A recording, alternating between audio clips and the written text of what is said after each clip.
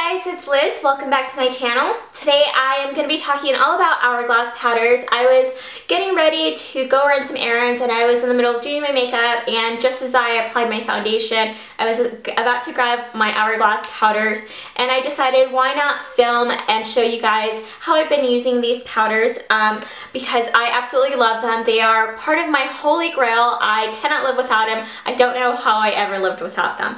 So I have a total of 3 different powders. Well, actually I have a palette, and the palette contains 3 powders, and then I have 2 full-size ones that I went out and purchased after trying this palette. This is the palette that was limited edition last year, but Hourglass has recently released it as part of their permanent collection.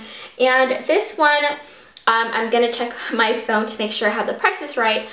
This one retails for $58, and you get 3 different powders, and each single powder retails for $45.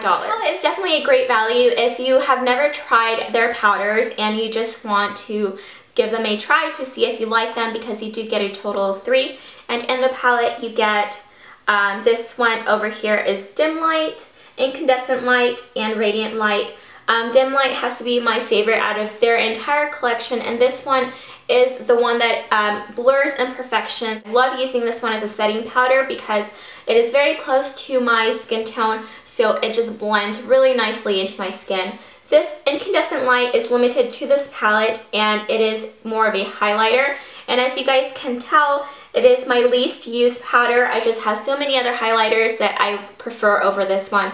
Radiant Light is more of a warm color. I love using that as a foundation to my bronzer. All of these powders together just blend so nicely to give you this just gorgeous finish, and really adds lots of dimension to your face without having to look like you're wearing too much makeup. The next one is Mood Light. This one I went out and purchased the full size because I swatched it in the store and I just love the way that it looked, and I like to use this one in my cheek area because it just gives you this gorgeous dimensional glow. Whenever you turn your face you can just see it, and it has a slight pink undertone.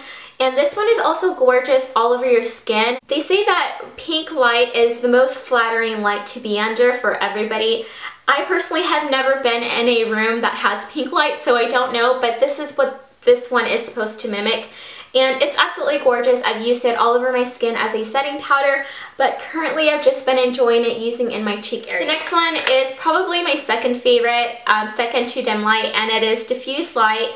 And it is this one right here. It is the one with the yellow hue to it, and I love using this one underneath my eye, just in all the places that I want to really brighten my skin, because I can't say enough good thing about these Hourglass powders. They're just absolutely gorgeous.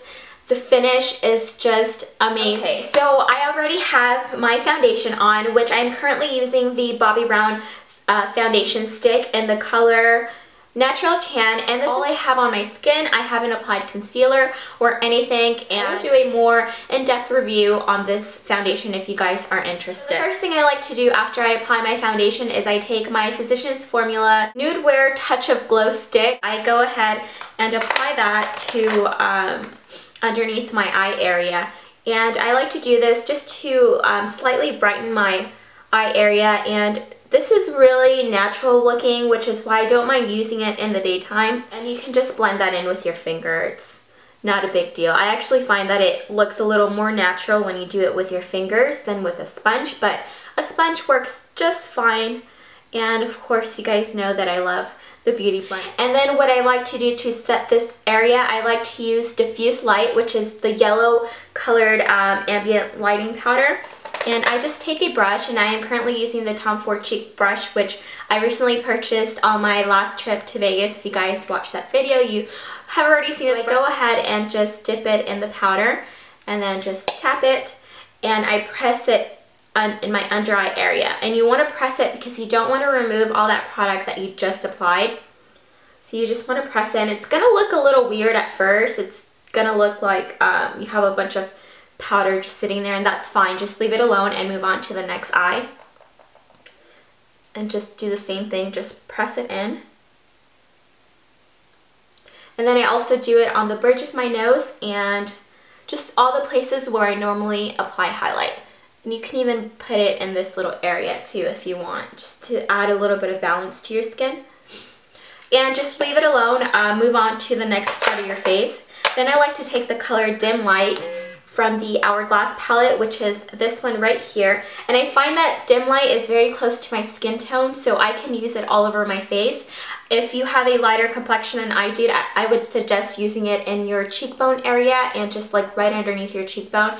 But if your complexion is similar to mine, then definitely use it all over your skin. And it'll just give you the most gorgeous finishing look. It looks almost like it blurs all your imperfections, and it's because of the light deflecting properties that it has. It just gives you a very gorgeous finish. So I like to take just a big fluffy brush. So just take the color Dim Light and just roll your brush and tap it, and then just apply it. Don't apply it over the last ambient lighting powder that you just applied. Apply it right underneath and just bring it down into your neck.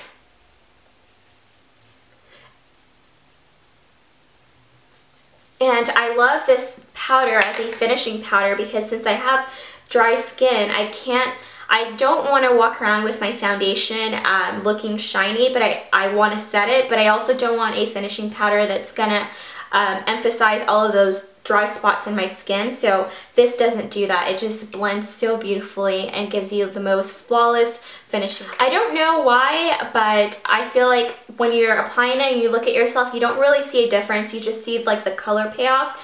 But if you give it a minute and then look at yourself, you'll notice that all your little, like if you have little pores, not little, but if you have larger pores, or if you have like little dry spots, it just like, I don't know, it just blurs it all out and it just gives you the most gorgeous finish.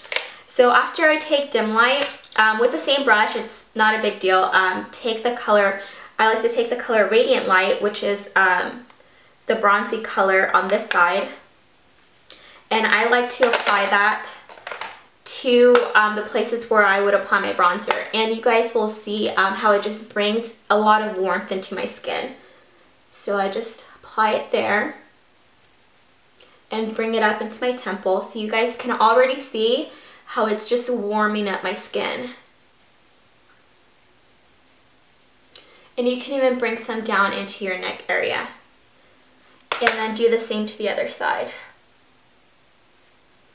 So you guys can see it's already starting to warm up my skin. And I'm looking at the viewfinder because that is my mirror right now. Just do that. You can already start to see a little bit of dimension into my skin, and it's not harsh, it's very natural looking, and it's just gorgeous. If you guys haven't tried these powders, highly suggest you go out and try them. The last color that I like to use is called Mood Light, and this is the one with the pink undertones, and I love to use this as a base for my blush. And I'm just taking my Real Techniques brush, I think this is the blush brush, and I just swirl it in the powder and then apply it in the places where I'm gonna apply my blush. So just on my cheek area.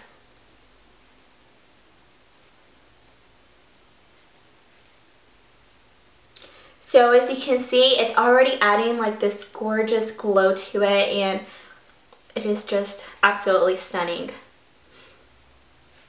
And it's not really like a blush in and of itself, but it just creates like this gorgeous foundation for your blush.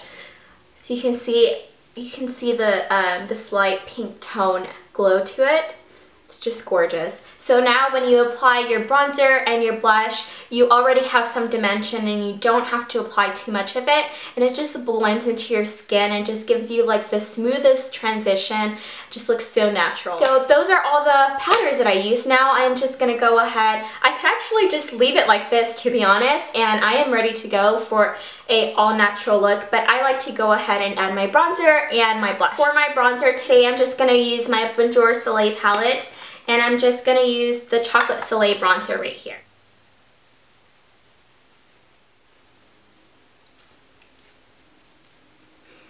And then on the top. Okay, so for blush, I am going to use the Mood Exposure blush, which I have been absolutely using non-stop recently, and it is just a plummy, gorgeous color, and I'm going to take the same Real Technique blush.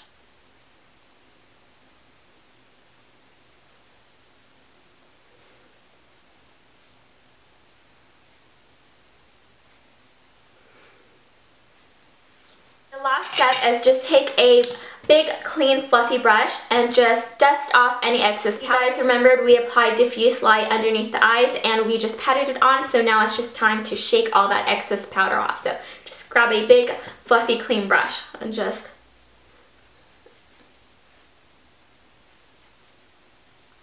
And there you have it. So I hope you guys enjoyed this video and I hope you found it helpful. My top 2 picks from the Hourglass collection are number 1 dim light and number 2 diffuse light. I think if you are looking to invest in any of these powders, those are the ones that you should definitely gravitate. That is all I have for this video today. I hope you guys find it helpful and I will talk to you on my next video. Mwah! Bye.